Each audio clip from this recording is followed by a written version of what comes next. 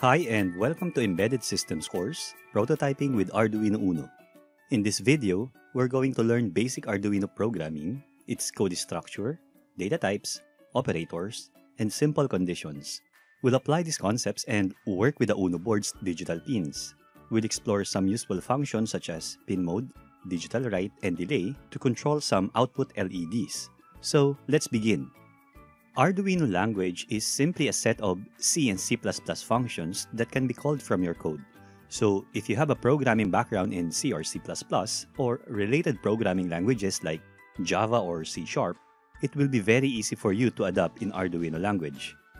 When you open a new file in Arduino IDE, you will have this initial code structure for you to start your program.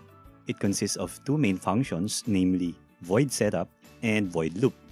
The void setup is the first to execute, and it is automatically called when the program starts. This is the area where you commonly initialize your variables, pinModes, and other libraries. This setup function only runs once, and it happens right after each power on or a reset of Arduino board. The loop function acts as the main function that loops continuously, allowing your program to change and respond. The loop function starts executing just after the setup function. Now, let us start working with the two of the most commonly used built-in functions when dealing with digital pins, the pinMode and the digitalWrite. For this first programming activity, we will use three of the Arduino's digital pins as output. You can use any of the digital pins 0 to 13. So, in the void setup function, we will configure the mode of the pins that we want to behave as output pin before we can actually use it. Suppose I want to use pin 6, 7, and 8 as output pins because I want to control 3 LEDs, and to do that, I will type pinMode and I'll specify what pin I want to configure, say pin 6, then comma. Because this function accepts two arguments, the first one is the pin number and the second one is the mode. We have three options for the mode, either input, output, or input pull-up. For this, I'm going to use the output as we want pin 6 to behave as output pin. I'll explain the other two in the next video. And since I also want pin 7 and pin 8 to behave as output pins, I'll copy-paste this code and change pin 6 to pin 7 as well as this pin to pin 8. Now, to actually send the data to these pins to be received by the outside world, we are going to use the digitalWrite function. This function accepts two arguments as well. First is the pin number, and the second is the value of either high or low. In digital systems like this, when we say high, it means 5 volts or 3.3 volts in some Arduino boards, and low means ground or 0 volt. So I'll copy-paste this twice and change this to pin 8 and pin 7. Unlike with most programming languages that you work with like Java or C#, wherein you have a graphical user interface such as a console window or a browser to verify your program output, in Arduino, you will likely want to see your output in an actual circuit board.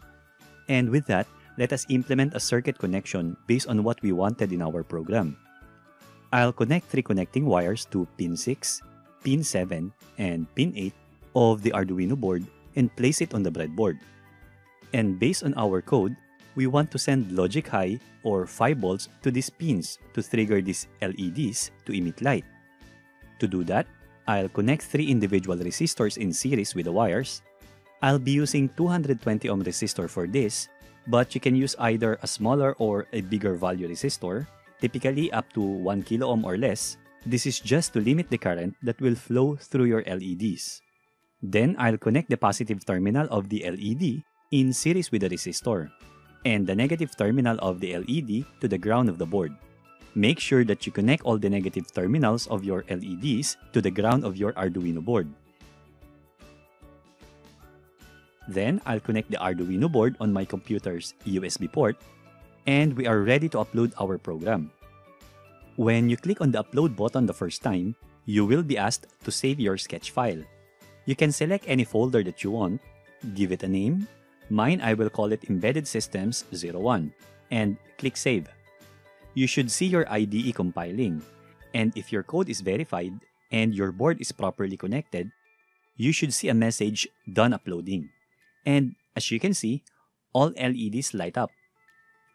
Let us modify our code and replace this high to low which means 0 volt or ground. This should turn off all the LEDs. Let's upload the program again, and it works. All LEDs are now turned off. You can mix high and low values to whichever pins you want to send 5 volts or 0 volt as you want. Let me change my pin 6 to high as well as pin 8, leaving pin 7 to low. I'll upload it again, and as you can see, the result is reflected on the board right away. Next is the delay function. This function is fairly straightforward as it accepts only one argument. The value of the time delay is in terms of millisecond, and 1000 milliseconds is equal to 1 second.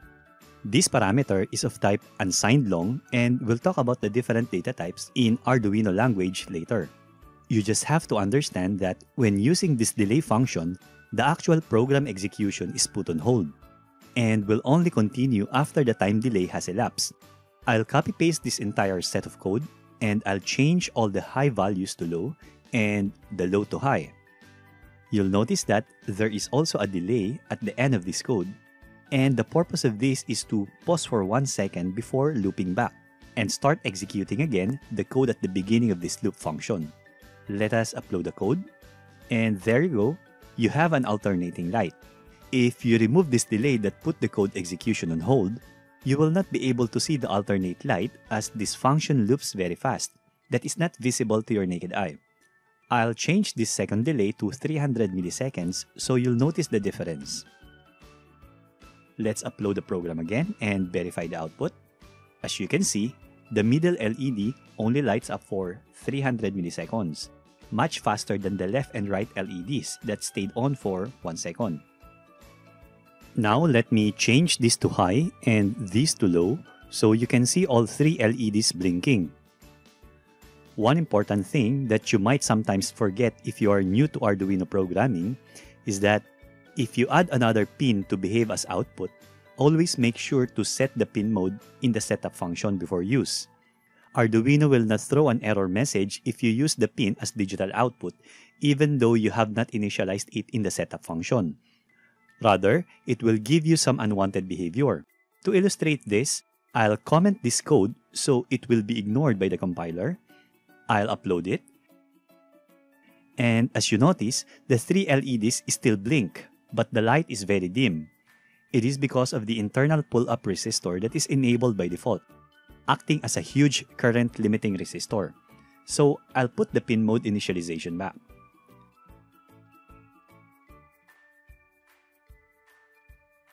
Additionally, notice these words output, high, and low. These are what we call constants that are predefined in the Arduino language. They are used to make the programs easier to read. For example, you can replace this output constant with 1 and it will work the same. Output is same as 1 and input is same as 0. Also, you can replace this high constant with 1, which means 5 volts in Arduino Uno board. Same with this low constant. We can replace it with 0, which means 0 volt. And if I upload this program, the output will be the same. Similar to most programming languages, you can also declare variables in Arduino. Here are the list of data types that Arduino supports. The data type of a variable determines how much space it occupies in the RAM. Arduino Uno has only 32 KB of flash memory for your program storage and 2 KB of static RAM for your program execution. Be very cautious with the length of your code as well as when declaring variables in your program. You don't have the luxury of memory space just like in your desktop or laptop computers. For complete Arduino language reference, please follow this link. Int is the primary data type for number storage. In Arduino Uno, it stores a 16-bit 2-byte value, a range of -32,768 to +32,767. The int size varies from board to board. For example, on the Arduino Due, int data type is 32-bit. So, we can declare an integer variable like this.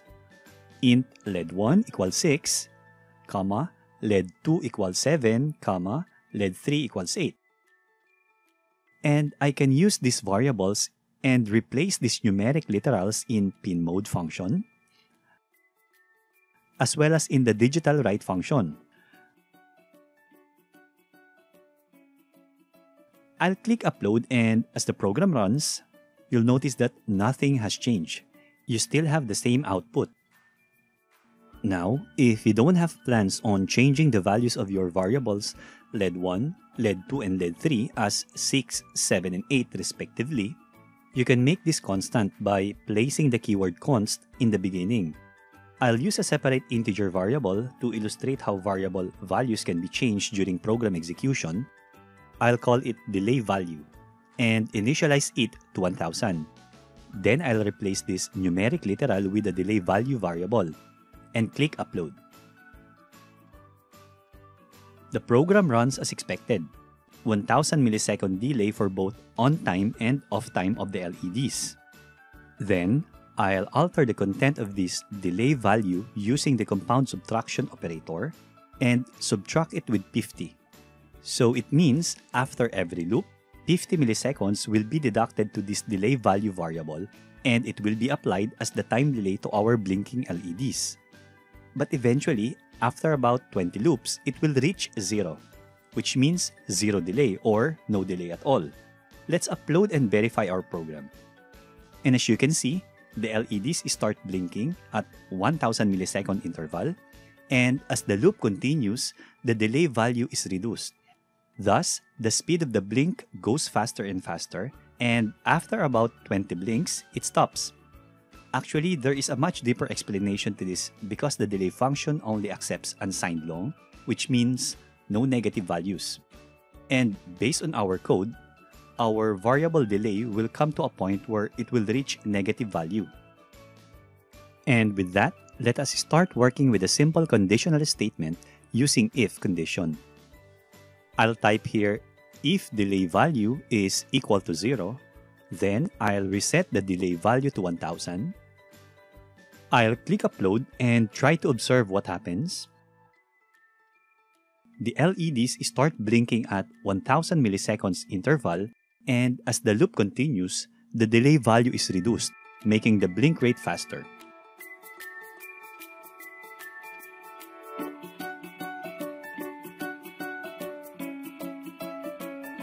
And after about 20 loops, the delay value is reset to 1000, and the loop continues. And that's it! We have successfully created our first Arduino program with the use of some built-in functions, variables, simple arithmetic operations, and conditions to control 3 LEDs connected to our digital output pins. And now, for your code and circuit connection challenge, I want you to add one more LED. It doesn't matter what digital pin you use. I just want you to practice your programming skills by creating a program that will perform this operation. LED1 will light, followed by LED2, followed by LED3, then LED4. Then, repeat the process.